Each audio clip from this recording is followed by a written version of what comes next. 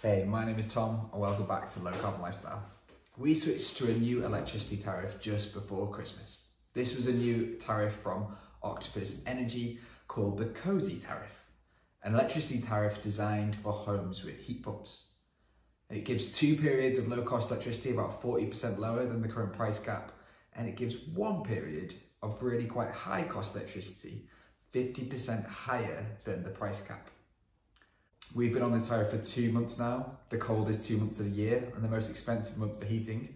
So what has the Cosy tariff meant for us? Have we saved any money? Have Octopus made a lot of profit? Has it changed how we experience life at home? Well, let's have a little look. My name is Tom, and this is a little series about a low carbon lifestyle. Octopus are one of those companies that are managing to build a bit of a group of fans, an energy supplier with a growing fan base. That's not really normal for the energy industry. I don't remember people feeling the same way about energy companies in the past, getting excited about one of the big six, maybe starting groups like the N Power Rangers, or British Gas Boys, or the SSE Sisters. But with Octopus, and to some extent those other disruptive companies like Bulb or OVO, you start to see a bit of a supporter club. Octopus even sell merch. Part of this has grown because of the good use of social media, like the CEO engaging with people directly on Twitter. Part of it is through the use of media more broadly. A podcast, getting into the news, being on telly, all that kind of stuff. But I would say the main reason for the Octopus fan growth has been the products that they've come out with. And I'll admit, because of these products, I'm one of those fanboys, maybe even one of the sheep that listens to what Octopus say. I've even done videos about Octopus in the past. I've looked at their agile tariff and about their saving sessions. And as well as that, they've had tariffs to help EV owners and to help value local renewable generation more through a meaningful export tariff. They've got their fan club, which is trying to promote wind turbines. They're trying to disrupt and decarbonise the heating industry by installing heat pumps themselves and even launching their own heat pump, which was reported recently. They could have come out with it in the next few months. This experimenting with the energy industry has been fun and different, disruptive, and probably helpful. And if you follow the conversation online around Octopus, you might have heard people asking them to come up with a heat pump special tariff, a special heat pump tariff. Many of us tried using their Octopus Go tariff or one of their other flexible tariffs, but it didn't really work perfectly for heat pumps. So what would a heat pump tariff look like? If we need to use something almost constantly to maximize efficiency, like to some extent we do with heat pumps, then surely we just want a low cost tariff 24/7. Well, that wouldn't really work for an energy company trying to shift us away from the most expensive energy, but it would be great for heat pump owners. So what have they done? Octopus Energy came up with the Cosy tariff. And what's the Cosy tariff? Well, it's 2 periods of low cost electricity, around 19 pence per kilowatt hour. Low, but not that low. We do live in strange times. And that lasts for around 6 hours per day over those 2 periods. It also has 2 periods of electricity just below the price cap rates, around 32 pence per kilowatt hour for 15 hours per day, and a period of really high cost electricity at 51 pence per kilowatt hour for 3 hours a day. So 21 hours a day below the price cap and 3 above it. Not bad. But in practice, what does this look like? Does it offer any savings, or does it just mean dinner time is really expensive and our bills overall are more? So we're now 2 months in, and in those last 2 months where we've needed the heat pump to stay warm, how have we managed with the Cosy tariff?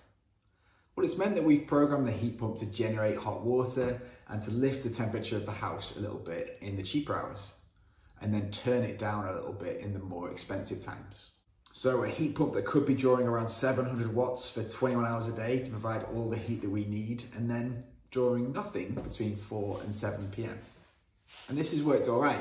It lets us give us a hot water boost just before we get up in the mornings or during the afternoons. And it means that we can put the dishwasher or the washing machine on during those low cost times. and avoid the peaks, which is great. And then whatever electricity we do need to use between 4 and 7 p.m. is kind of fine. So cooking dinner or using lights or whatever it would be might be more expensive in that time, but because we've shifted the majority of our load away from those peaks, we don't mind that expensive energy to power the oven, or we just eat a little bit later. So what have our costs been for these first 2 months? Well, on our last 2 bills, we've used 415 kilowatt hours at the lowest rate, 780 at the middle rate, and only 102 kilowatt hours at the highest rate. This is sounding promising. And that's been an overall cost of electricity for the whole home, by the way, of £380 in January and February. And that means we've had a rate of 29.3 pence for all our electricity, which is around 5p cheaper per kilowatt hour than what we would be paying at the price cap, which is great. And that's a saving of around £60 versus what we would have spent for that energy on the price cap. So thanks, Octopus. So does this impact our lives that much? Well, yeah, it does a bit. Turning off the heating for 3 hours on a wintry afternoon can have a bit of an impact, especially in a fairly drafty old Victorian house like ours, where having the heating on gives a good level of comfort for the rest of the day, and for the night, the radiators getting cooler for a few hours means that you could get a little bit cold if you're sat around. That period of time is often as we're finishing work or coming home from the office, so it's not always noticeable.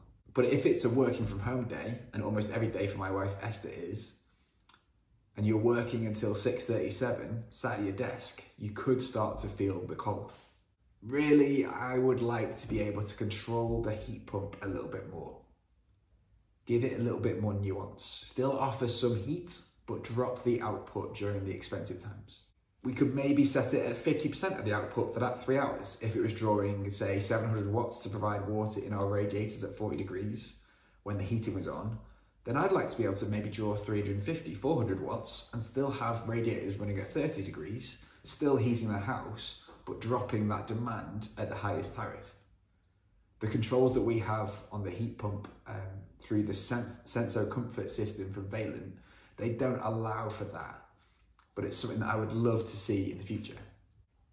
This would mean that that drop in heating wouldn't be as noticeable, but we would still be shifting when we use electricity, albeit shifting it a little bit less.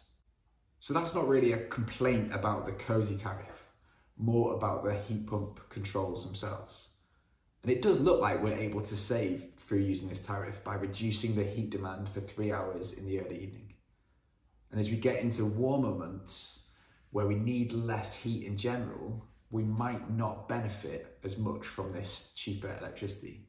If our main load becomes cooking at, say, 6:30, for example, then our costs could be a bit higher. But we'd still be getting cheap electricity to charge our hot water tank overnight or in the afternoon.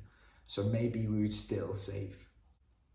Ultimately, the question that keeps coming back to me on these videos is how much do heat pumps cost to run? Well, at 29 pence per kilowatt hour, rather than 34 pence per kilowatt hour at the price cap, heat pumps are that bit cheaper and much cheaper than a gas boiler, about £180 cheaper each year. So I think I would definitely recommend switching to the Octopus Cosy tariff if you have a heat pump. And maybe if you're happy with a couple of cooler hours in the afternoons, you will save some money, which given how expensive costs are at the moment, wouldn't be a bad thing for anyone. So thank you, Octopus, for shifting that dial slightly for low carbon heating. If you want to see other videos about our heat pump, there'll be loads you can watch on the rest of my channel.